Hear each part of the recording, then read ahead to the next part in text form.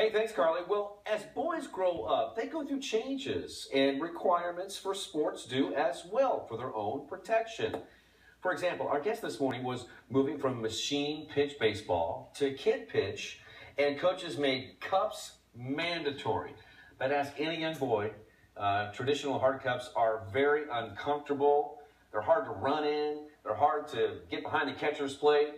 That's where 11-year-old Kyler Russell stepped in with his own idea, and he has invented what's called the Comfy Cup. We welcome Kyler into Fox 4 News at 9, and I tell you, Kyler, you knocked it out of the park with this one.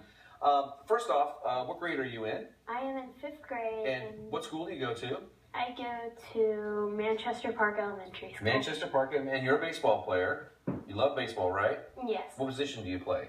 I just stopped playing baseball, and I figured out that I'm more of a business person than a baseball player. Oh, even better.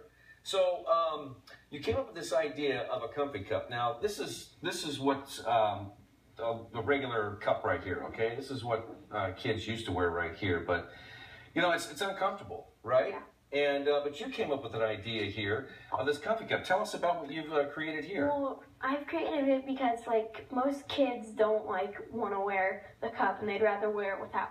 So we came up with an idea that it should be made of like a foam that is flexible while still being usable. Mm-hmm. And have you have your teammates or your friends, have they put this to use out there? Yeah. What are they saying? They all say it's really good and it protects really well. Now, the Comfy Cup is a little bit different than when I was playing baseball.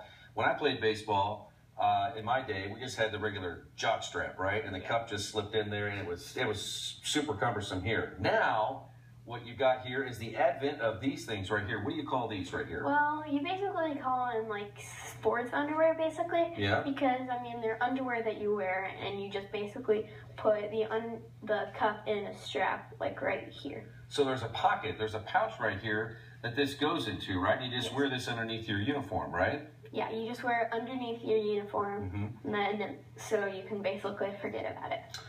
I can speak from experience being hit in that very sensitive area that it really, really hurts, and a cup is necessary for baseball players. Do all of your teammates, are all your teammates required to wear one? Yes. Last year, you're required to wear it, but I know some of my friends didn't wear it. So that's the reason we came up with this, so my friends could wear it while being comfortable. Well, I think this is a brilliant idea. You're getting some help from your mom.